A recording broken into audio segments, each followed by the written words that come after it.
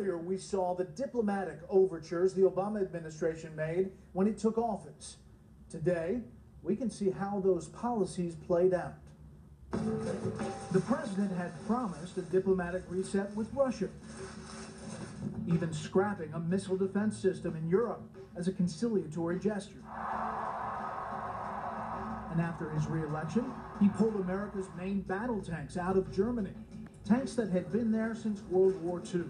All eyes were on Vladimir Putin to see how he'd respond. And in February 2014, Putin sent in troops to seize Ukraine's Crimean Peninsula. In Europe, we envisioned a different kind of relationship than what has actually emerged. We didn't anticipate that Russia would illegally annex Crimea. We didn't see that kind of destabilizing activity. Next, Putin's forces began menacing Ukraine itself. The fundamental point in dealing with a bully like Putin is that you cannot allow bullies to get away with what they want to do.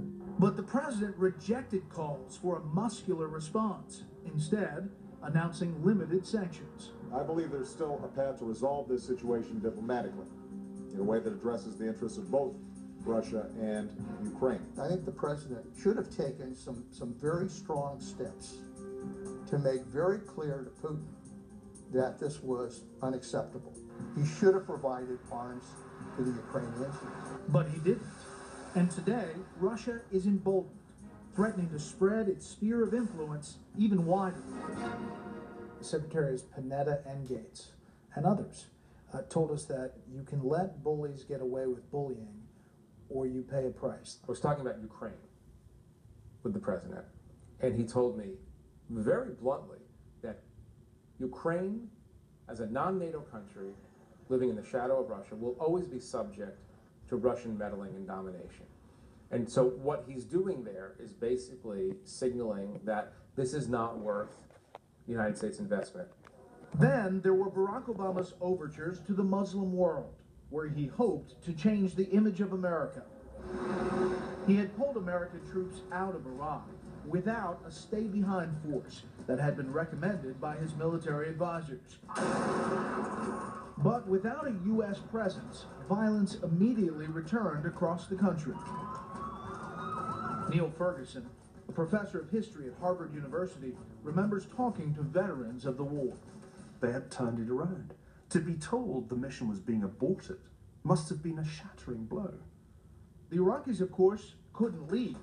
Some found another cause. Many of them wound up eventually working with ISIS to create the force that ultimately came back and invaded that part of Iraq that they held and hold today. In Egypt, President Obama had supported the overthrow of America-leaning Hosni Mubarak, and his administration applauded when a new president was elected, the Muslim Brotherhood's Mohammed Morsi. I have come to Alexandria to reaffirm the strong support of the United States for the Egyptian people and for your democratic future. Well, this was hilariously wrong in the Egyptian case because the Muslim Brotherhood turned out to be the most extreme group capable of winning large numbers of votes.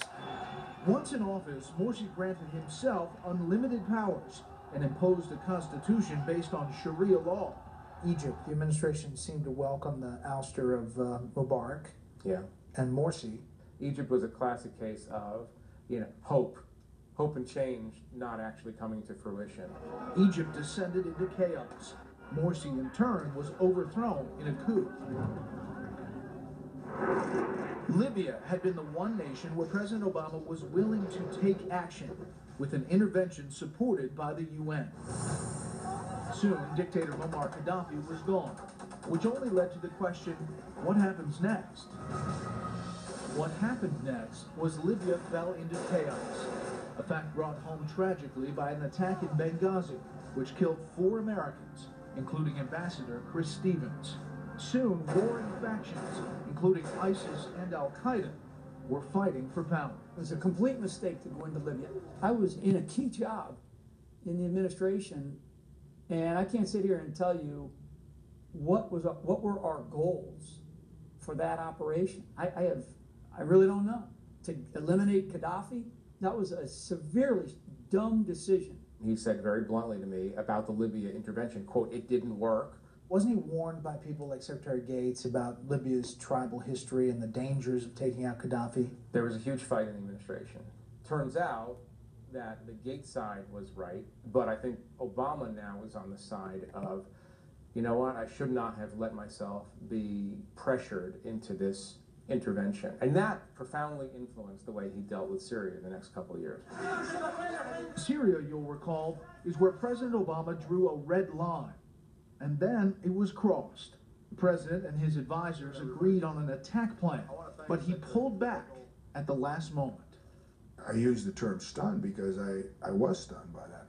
Chuck Hagel served as President Obama's Secretary of Defense from 2013 to 2015. It reversed a very comprehensive, complete decision that had just been made a few hours prior to that. And the president had made the final decision, and a few hours later, we're pulling that down, we're reversing that. Secretary Hagel told us the president's decision damaged America's credibility. It was all over the world, and our allies would ask me, how can we have confidence in whatever else he says? It's an old principle that the president should be very careful about drawing lines. But once he drew that line, then the United States is obligated to enforce that red line. For a lot of people in Washington and a bunch of other places around the world, this was a weak moment for the United States, a weak moment in his presidency. What he told me was not only was it not a weak moment, it was a, quote, proud moment for him, because it's the moment that he broke with the Washington playbook. So he doesn't see it as weakness at all. He sees it as a moment of great prudence. He sees it as the application of smarts. He does not see it as weakness. He sees it as strength. But if it was a proud moment, others ask, what has it produced? In the end, what do you have? You have a Middle East that will be devastated. More suffering, more killing, more distrust, more hatred. And so the man who presented himself as the man of peace has actually presided over much more violence in the Muslim world than happened under his predecessor.